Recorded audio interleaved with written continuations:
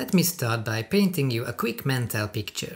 Imagine that the year is 1977, you are a graphic artist, and a design brief lands on your desk to create a poster for this new movie, which is unlike anything anyone has ever seen before. It's sci-fi with a pinch of fantasy, also borrowing from westerns, as well as the samurai movies from the 50s. On paper it sounds like a bit of a mess. Before the age of the internet, designers and artists oftentimes had to make stuff up on the spot, literally, to explain complex ideas such as the world of Star Wars, which might sound like a huge obstacle to us, the designers of today, but at the same time this lack of resources has resulted in an incredibly creative and brilliantly bizarre collection of artworks for these movies, which once I discovered I thought, well, we gotta talk about this cause these need to be seen. Hey you guys, welcome back to our channel, the #1 place for people who love design, art and all things creative. You are watching DMB's channel, my name is Laszlo, and today we're going to take a critical look at and rank some of the strangest Star Wars movie posters from all around the world. Now, how are we going to do this? Well, I thought let's rate them on a 1 to 5 star scale, but let's give that a critical twist. On my 5-star scale, each and every single star is going to represent a very specific side, a very specific area of poster artwork design, making sure that I'm being as objective as possible here. Okay? This is how it's gonna go down. We give a poster 1 star for its general aesthetics. If the overall layout and composition of the artwork makes sense, if the poster is legible and the viewer can easily decode and understand what's going on, it deserves at least 1 star, I think. Another star I'm going to give out for creativity. How original the idea is behind the artwork is being judged here. Is the image something unique? Is it something that we haven't seen before? That kind of thing. The 3rd star I'm gonna give out for relevancy. Can you tell that it's a Star Wars poster we are looking at? Does it work with the original vibe and the world of Star Wars? Or is it stretching things a bit too far? Yeah? Star number 4 is going to represent craftsmanship. We need to judge the quality of the artwork itself. You know, how well it was made, no matter what technique has been used. And the 5th and final star goes out for marketability. A poster's main job, after all, is to sell a movie, right? So we need to feel excited about the project that is being advertised here in order to earn this star, yeah? Okay, now that you know the methodology, let's judge some of these hidden gems from a galaxy far, far away. Yep.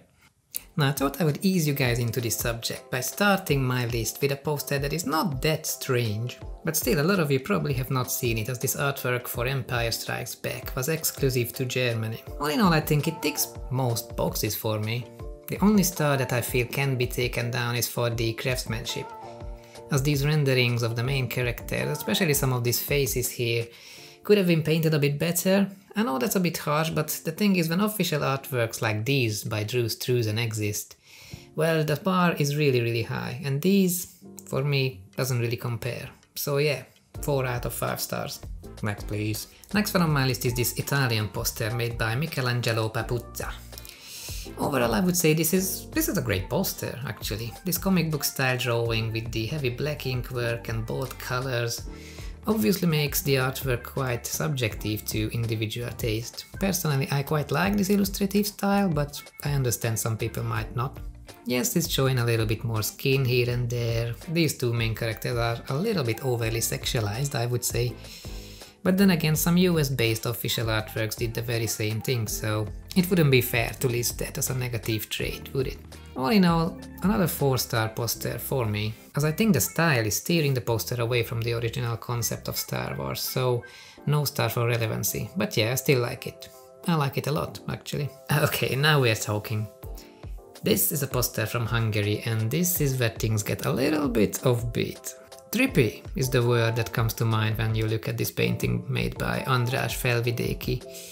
Exciting concept and a great personal interpretation of what Star Wars means to this artist. I especially like how he have customized some of these iconic characters and kind of twisted them to his own artistic vision and taste. It feels like fan art before fan art was a thing, yeah? So yeah, the star for creativity is definitely earned here. I would give it 3 stars out of 5, as I think the relevancy and the marketability sides of it are not as high as they could be. Bit weird, but yeah, really good effort. This next poster is from Japan, and looking at this, there are 2 main aspects that we need to mention here. First of all, this very unique color scheme, this watercolor-esque purpley shades are something that you don't really see in this context much. I think it's quite brave. It makes it different than most Star Wars themed artworks, and that's something that I can appreciate as a designer, but I do see how others might think it loses the relevancy point here. The other aspect is the heavy use of typography. There is writing all over this place, as you can see, which feels unusual to the Western eye, but I'm aware that it's a cultural difference. Countries which utilize the Latin alphabet that we use here in the UK, we don't tend to like to overuse writing, but in Japan people have a completely different attitude towards typography. As far as I'm aware, the Japanese welcome type-heavy design and having these, undoubtedly beautiful letter marks put on everywhere. For westernized audiences, this poster would feel a little bit too busy. But for them it must feel pretty normal, so in that sense the poster is culturally very aware. So the marketing star is earned. But still, I can only give out 4 stars for this piece, because this next poster, from Turkey, is obviously utilizing the same base artwork, meaning that the composition is not unique to one specific country. Unfortunately, I wasn't able to find out who painted the original composition, so if anyone knows, please leave it down in the description. As you can see, this version plays it a bit safer than the Japanese one, It is referencing the classic US posters a bit more in terms of its overall look and feel, making it less of a creative concept, I guess. Although the artwork I think is strong, as you can see it still works in this context too. Because of this, I can only give 3 stars to this one. Next slide please. Okay, now this is from Poland and... Well... Okay, a range of different techniques are being played with here. We see this airbrushed, spray-painted background, which creates a great overall textured look with lovely base colors. And these stencil-based, inked-looking figures are quite alright as well, although they are a bit weirdly cropped, at least to me. I would have drawn more of this AT-AT Walker onto the composition, because heavy machinery with this graphic-y style could look quite nice. All these little colorful dots, circles and rectangles, I don't know. Personally, I don't think it does the poster any favors, to be honest. I guess they are supposed to be lights and buttons from the Death Star or something. And had they be painted white, I think that would work a bit better. Because in this form, somehow it just cheapens the overall design for me. But yeah, overall, you know what? 2 stars. 1 for creativity and 1 for relevancy, okay? Now... This one is from Russia, and well, I guess I can just kinda see how it probably went down. I'm guessing these guys have heard that this new movie is supposed to be a space western, an idea that they took quite literally, which resulted in this thing. To be fair, it is unlike anything I have ever seen before. For me, this is the so bad it's kinda good category. There is something charming about it, and for the general creativity, I think it deserves that 1 star, okay? This is another Hungarian poster, where we see yet another very personal take on some classic Star Wars imagery. The overall composition is resembling some of those classic 70s painted adventure book covers, and I think, even though it looks a bit weird, it does actually work to some extent. All of this striking yellow gives great contrast to the dark foreground elements, and well, the elephant in the room is this little dragon-looking character with this steel sword, which admittedly is not in Star Wars, but somehow it was a lot to get in there because, well, it's the 70s baby and there are no design rules. For me it deserves 3 stars. The 2 missing points here are for relevancy, because yeah, that dragon shouldn't be there, and for marketability. For the same reason, because hey, if you went to see this movie only to find that there is no sword-wielding dragon in it, well, that could be disappointing for some, I guess. Now this is another poster from Poland, and quite frankly, there is nothing, I repeat, nothing that I like about this. In fact, the longer I stare at it, the more I hate it. I mean, none of this makes visual sense to me. We have this overall He-Man resembling action figure-y toy packaging vibe going on, with the bold colors and all these randomly selected digital typefaces, and honestly, if it wasn't for the actors' names here, the artist left us no other clue whatsoever in order to let us know what on earth is this poster is trying to advertise. So yeah, to me, you know what, this is a 0-star effort. Sorry, Poland. And last but not least, one of my favorites, this absolute hidden gem. of a Russian poster. Well, another hilariously bad interpretation of the original brief. I think this cat-looking thing with the lightsabers coming out of its head's supposed to be Darth Vader, I think. In a way, this feels more fitting as a poster for Marvel's Black Panther, so I guess these guys were just ahead of their time. There is an ancient, almost caveman-like atmosphere going on as well, when you look at all these free-handed overall compositional elements.